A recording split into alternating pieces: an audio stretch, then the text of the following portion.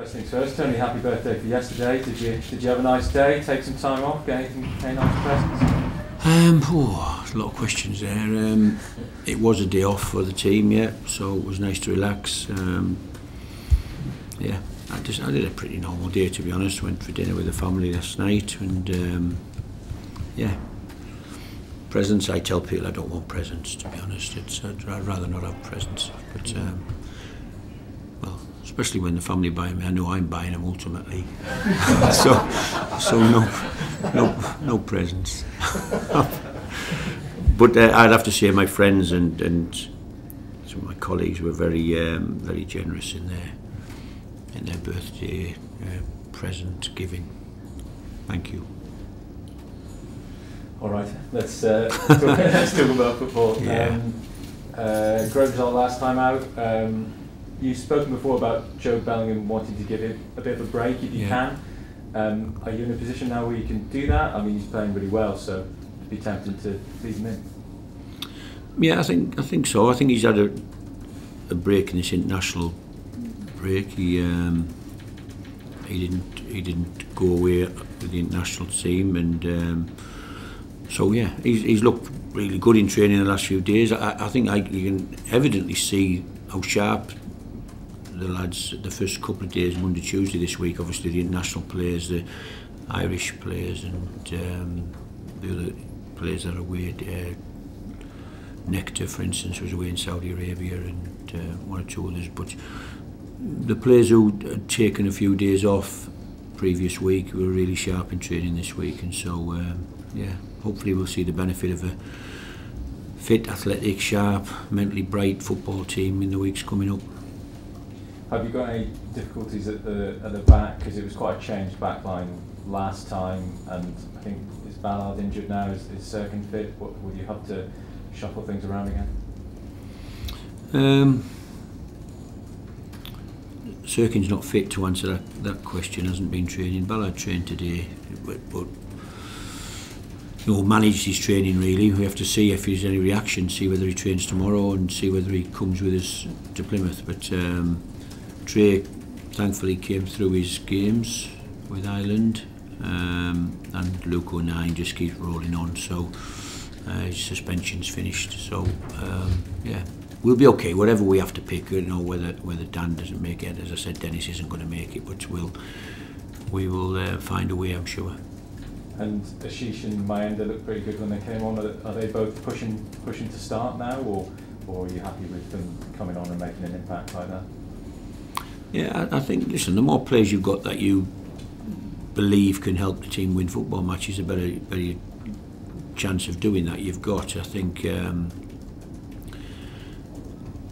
it's decisions really, and the good thing for us is a 3-game week. There's 9 points for us to shoot for this week, and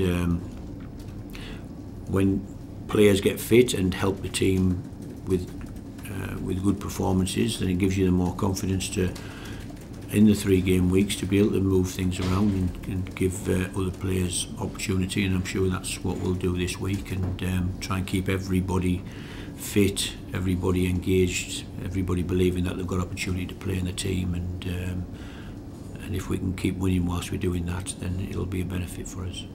All right, thanks, Tony. Cheers. Looking at Plymouth, Tony, in some ways they're sort of treading the path that you guys tread last season in coming up from League One, but in many ways what Sunderland did last season was the exception rather than the norm coming out of League One, and they're not in the bottom 3. I mean, it feels like they're doing okay so far? They've had some big results. There's some good results, particularly at home. They've had some big results. They scored 6 against Norwich, drew 3-3 with Middlesbrough, beat Blackburn 3-0. Blackburn are a top team. It's yeah, they've had some really good results at home, particularly, and scored lots and lots of goals. I think they're in the top 3 in goals scored in this division. So we have to be very mindful that they can give you lots of problems when they're on the ball. They've lost probably too many goals for their liking, but if as you look at the game, you would think there's going to be goals in it, because they score a lot of goals at home, and our record away from home is okay. And so we're looking forward to the challenge of it. It's for me, I haven't been to Plymouth for lots of years, to be honest, but I know it's a very difficult place to go, and and get a result. Yeah, and their results suggest that they're good. I've been watching them this week. I think they've got some good players and they've got some good wide attackers. They play the ball through the lines well. They transition well from defensive position to attacking very quickly, and they're a dangerous team. So we have to be mindful of all of those things. And if we're at our best, hopefully we can go there and give them some problems. It's a long trip, which for you guys, you're used to it, but sometimes it's probably easy to take things like the fans making this trip for granted. It's a long way, isn't it? Yeah, well, it's a ridiculous long way. It's but it's not easy to get down that side of the country as well, down that west side, right at the bottom of it. It's even if you're taking direct motorways down south, you still have to get across the west side, and yeah. So for the supporters, it's we have to. That's why I've already mentioned to the players. We have to find a performance at the weekend. The supporters will come. We know they'll come, and they will expect a performance and hopefully a result. We can't guarantee a result, but we can guarantee hard work and hopefully quality that we bring, and make sure that we find the best version of ourselves at the weekend for the people who make a huge commitment to make that trip all them miles. Barney Munger's been doing very well for them. Obviously started his career here. Now, the reason he's not here is nothing to do with anybody who currently works for the football club, but what do you make of him, really? Well, he looks exciting, he looks sharp, and he's a goal threat. He can score and assist. He's as I said earlier on, I think their wide attackers are a real threat. They've got good rotations with their full-backs and their midfield players who work the ball out wide, and the evidence is there. That, as I think they're third in the league for goals scored, or fourth or something like that for goals scored. They're a real danger attacking.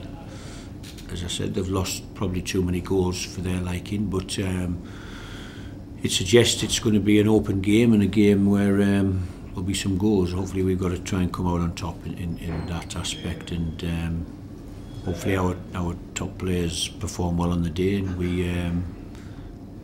we come out on top in what I'm sure will be a good football match. That's the international break's over with for a while now.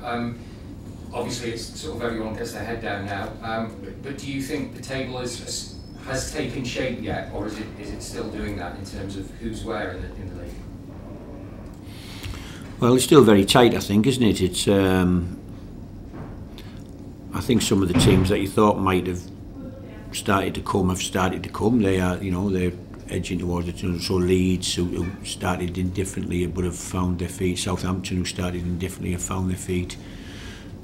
Obviously, the top two have. They keep rolling on, despite Leicester lost the last two. I'm not sure. Ipswich are doing well still, and yeah, we just have to stay in there. West Brom are starting to come. They're winning some football matches. We have to just be competitive as we are, I think, in every game, and see where it takes us. We've got to really focus in every match to try and pick up points, and I think it's really tight from. I don't know where you could say third or fourth, right down to 13th or 14th. It's there's not many points in it, and that's why you've got to concentrate every game. Got to try and bring your best version of yourselves, and that's what we will do this week in 3 tough games. Last one, to go back to the first question. Happy birthday. Age is just a number, but I wonder, does working on a day-to-day basis with such a young squad help keep you young at heart? Oh, it might do. Listen, they're a good set of professionals. Whether you're 18 or 28 or 38, I think you've got to be a good human being. You've got to know what's right and know what's wrong.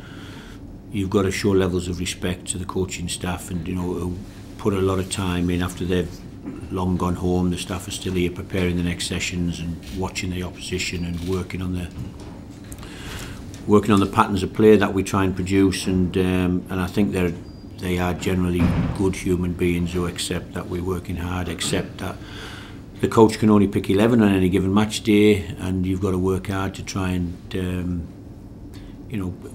force yourself into that starting 11 if you can. But yeah, I enjoy working with them, and like anything at your workplace, if there's good people you can have some banter with, you can enjoy a cup of tea with, you can have conversations with, you can ask about their families, see how life's going. It's nice. It's a good place to come to work. It's not full of which, you know, throughout a 20-odd year managing career, you can have some people who have agendas of their own and not happy, they're not playing, everything's not right, why are we training here, what are we doing that, we should have this day off, why are we coming in at the weekend, blah blah blah. It's you know, they can drag the team down, they can drag players down and staff down, but this club, we've generally got really good young pros who want to be better and learn and get better every day, and as a coach, that's all you can ask of them, really. So for me, at this age, it's enjoyable, yeah. Thank you. What's the plan with Chris Wigg, Tony, and do you expect to have him back around? Obviously, they're out, so he won't be coming this weekend. He hasn't been in training today, for instance, so... and whenever he gets back, and I'm not 100% sure, that there's every chance he'll be back involved with the group training starting next week. We've got a game Wednesday, and we'll see how he is and see how he feels and see how much the travelling's taken out of him or the game time. And yeah, he'll just drop back into training with the team, and we'll see how he is. I know we've talked about this at length over the last year or so, but it says everything about him, really, doesn't it? 16-year-old, you'll welcome him back with open arms, get him back involved as quickly as possible. Yeah. He deserves it. He's not, you know, I genuinely have said it many times now, a lot of young players come and train with us, and they're very talented and they're good. You know, Riggs just a little bit special, I think, with his, and I'd put that down to, whilst he's got lots of talent, he's got an amazing personality and amazing attitude, and which sets him aside a little bit. You know, he's got no fear of coming and training with the first team and actually engaging and competing, and his place in the squad is warranted.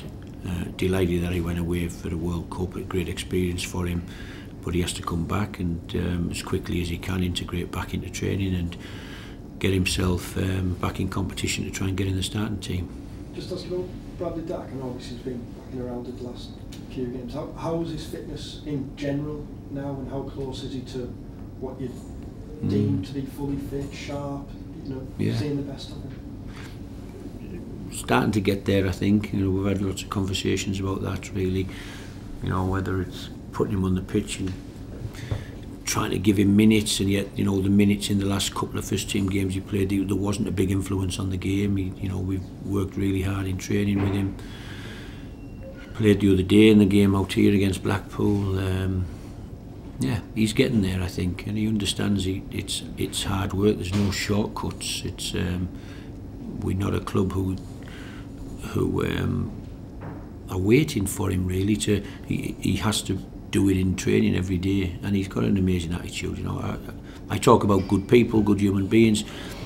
He is an amazing guy, to be honest, who wants to help the young players, who works really hard in training. He's had some injuries. It's really tough, really. I can see the mental battles to keep driving, keep running, keep pushing. You know, if you're a scenario of you're playing a game, you're building up, you've had some touches, you get around the box, and then some young player makes a stupid decision, gives it away, and you have to run back 70 yards. You can see sometimes the experienced players will shake their head, throw their arms in the air and walk back, and yet Dacky, you can see he's giving everything he's got, he's engaged in it, and he's trying to get himself up to the level he knows he has to be at if he's going to compete to get in this team, and that's good for us that there's such good competition, because there's been spells in his career where he would walk into a team as soon as he was fit. You know, in Blackburn, at Blackburn he you know, he was getting man of the match every single game, really. It was embarrassing at some stages. He must have had, he used to get a watch, I think, when they got man of the match off a local jeweller. He must have had 100 of them. But my point being, I think, you know, his personality is, he knows he has to work really, really hard to get in this team, and but he will become an option that as we try to, as the season deepens in and we do play 3 game weeks, he will impact the team and hopefully score some goals and help the team win matches. Just one more from me. This last couple of weeks, be the first time you've had all 4 strikers in training together, is it, fully fit since they come in? How's that been? How have they been in general? To work off each other, will that benefit them all in the long run, or should it? Well, they're all a bit different, I would have to say. You know, they're but yeah, we can do drills with the forwards these days. You know, we've had plenty of times over the last year or so where we haven't had any forwards to do drills with, and now when we do attacking drills, we're hoping that they can get between the sticks and finish things off and score goals. So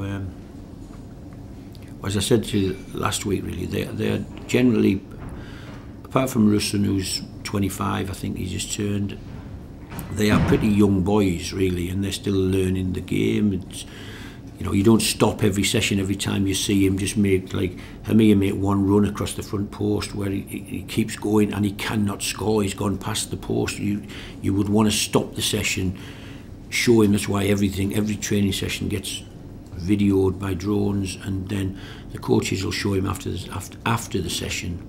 You have to make double movements. You can't keep running past the near post. How are you going to score when you've gone 5-10 yards past the near post and the ball's coming in? You can't score. You have to run, stop, back off, let the ball beat the defender. You've got to be in positions on the pitch to score. And so for me, it's just a learning process. Young players, trying to teach them, keep repeating the drills, keep telling them, keep reminding, but you can't stop the session every time the player you're working with makes a bad decision. You've got to keep the session rolling, and that's why you video sessions, and you go through the footage when after they've had their lunch, and you sit them down and show them what they could have done better.